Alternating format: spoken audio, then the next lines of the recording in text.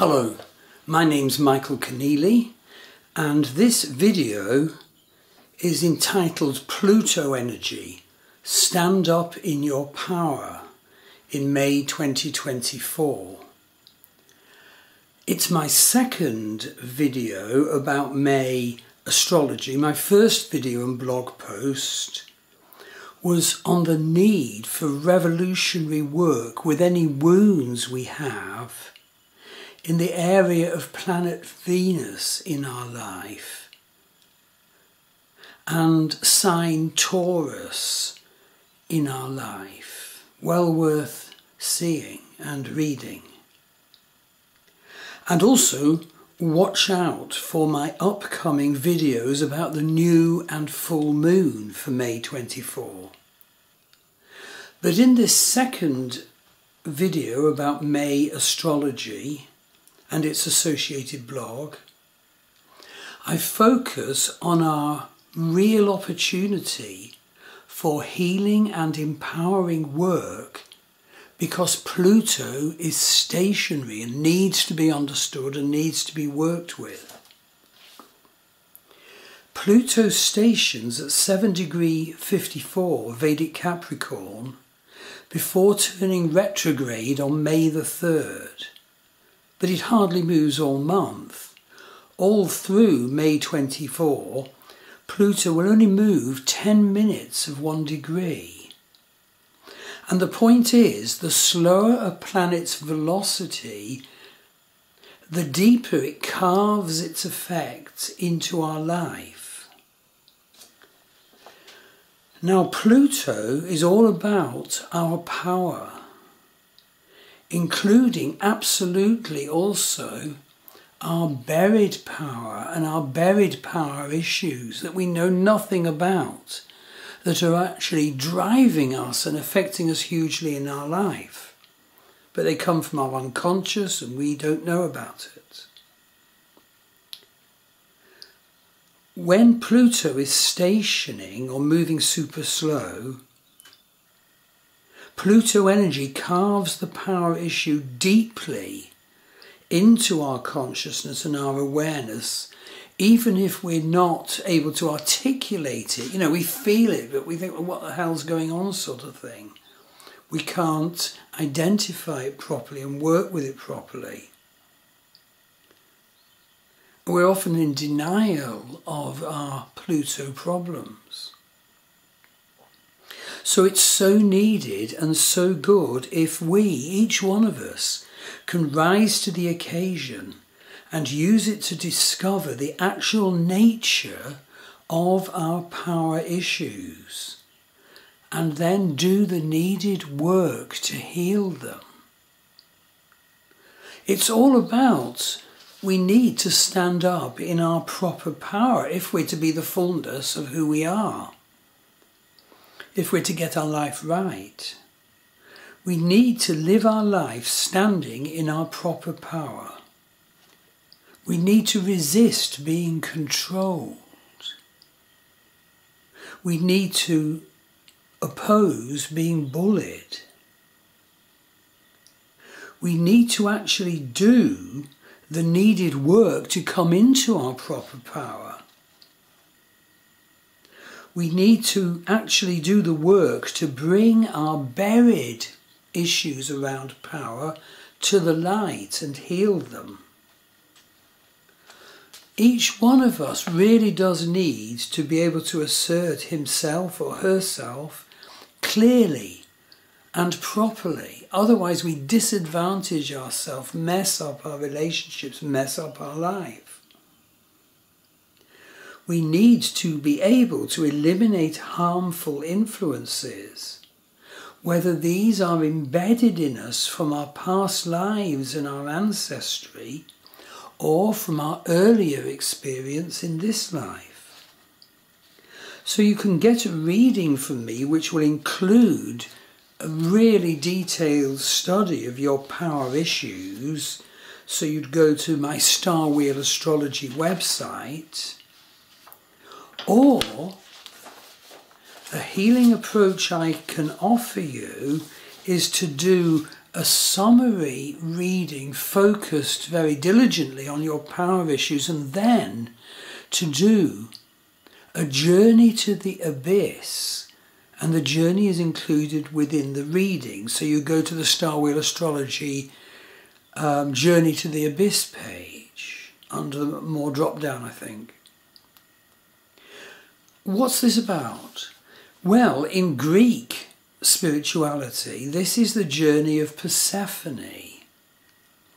The journey of Persephone into the abyss, where Persephone transitioned from having the energy of an innocent maiden to becoming queen of the underworld alongside Pluto or Hades, as well as working with her mother, the goddess Demeter, goddess of the earth.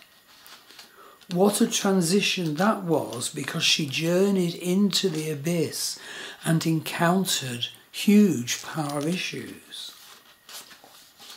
Now, in Mesopotamian spirituality, this is the journey of Ishtar, the earth goddess, also called Inanna in other parts of Mesopotamia.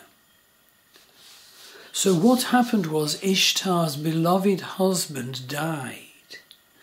So Ishtar journeyed into the abyss to seek to retrieve her husband after he had died.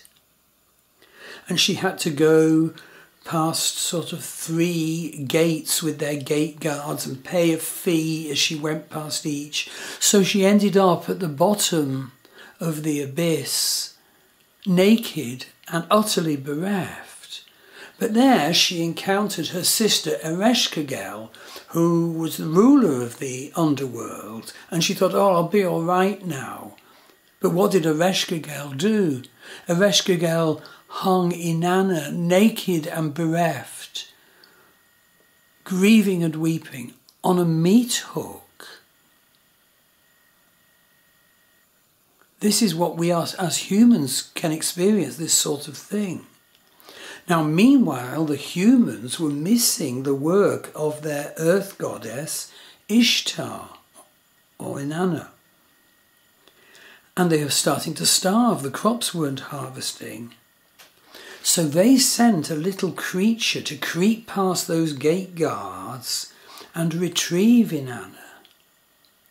And when Inanna returned to the earth, it was found that the terrible experience of powerlessness and denial of her nature that she'd gone through in the abyss had made her not only goddess of the earth, which she started out with,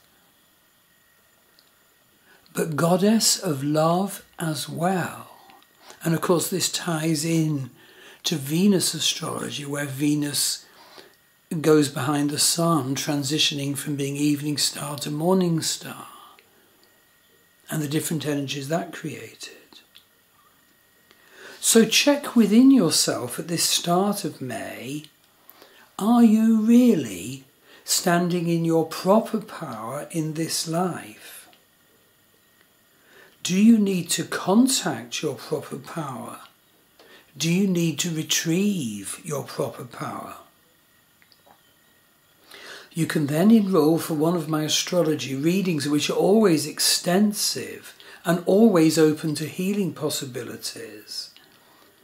So you'd go to my Star Wheel Astrology website, or as I said, you can go to the Pluto Journey to the Abyss focused reading, which is also on a different page on the Star Wheel Astrology website.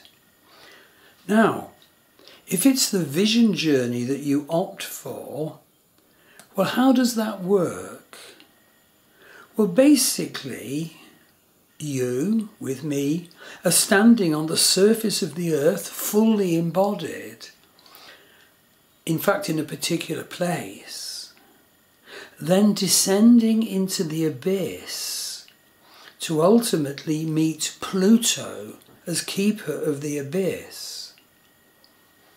And then you seek to hand into his keeping all the wounds, darknesses, guilts and secrets that are weighing you down and obstructing your full connection to Pluto energy, as Kether, for example, the crown chakra, wherein can pour divine light.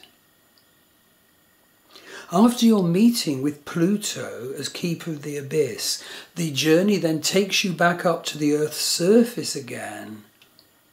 And there you experience the cleaner opening of your crown chakra, the fuller expression of the different facets of your power. And after the online meeting, not only do you get reports beforehand and cover relevant power-orientated astrology, after the meeting you get a recording. And you are advised to repeat the journey on your own, using this at least 3 times, following up your journey with me. Pluto energy needs to be sorted out. It can be experienced as either dark or light. We humans can't avoid meeting the dark face of Pluto. His is the energy of our wounds and hurts, our buried realizations, our secrets, our guilts. But we humans do need to face these, otherwise we'll never arise to the light and to the fullness of our power and to the fullness of our expression of ourself. Now, so important times to do this journey might well be a Pluto transit to one of your natal planets, an 8th house transit, and those are particularly transits that demand we face our issues, that we face our shadow. Otherwise, we cannot connect with Pluto as our own power. We won't be able to stand in our own power. But once we've made our terms with our personal Pluto dark material, we then can arise lightened. We can arise out of the depths, freed up. And most importantly, we may have to face the issue of fear during this transformation journey, this transformation period. So there's a need for each one of us to go to the 0 point and face the shadow, and then emerge healed. This is the call to leave our 3D responses and patterns behind, and to embrace a more enlightened consciousness. And it's especially relevant now also as the USA goes through its own Pluto return, with all the effect of that on its citizens and the world. We need to face the fear. We need to see the self that fear creates, that we don't want.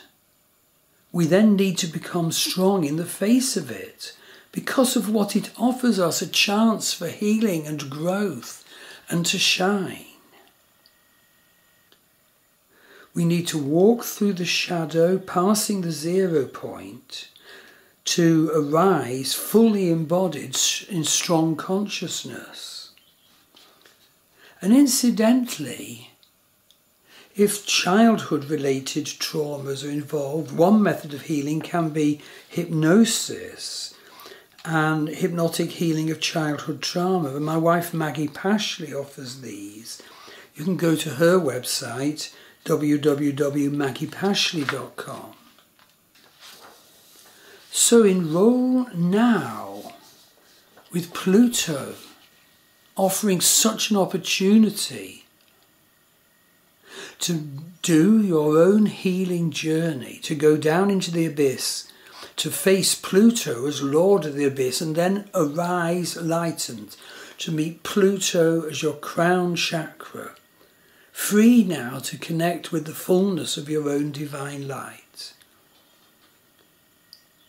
So I hope this post has been a useful prompt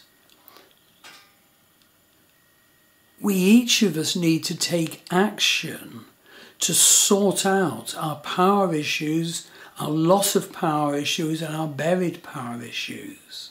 So you can go to my Star Wheel Astrology website to book a general reading, including issues of power, or a specific power-orientated issue reading with the Journey to the Abyss. You can go to my wife's website, Maggie Pashley's website. The addresses are all below in the YouTube video description.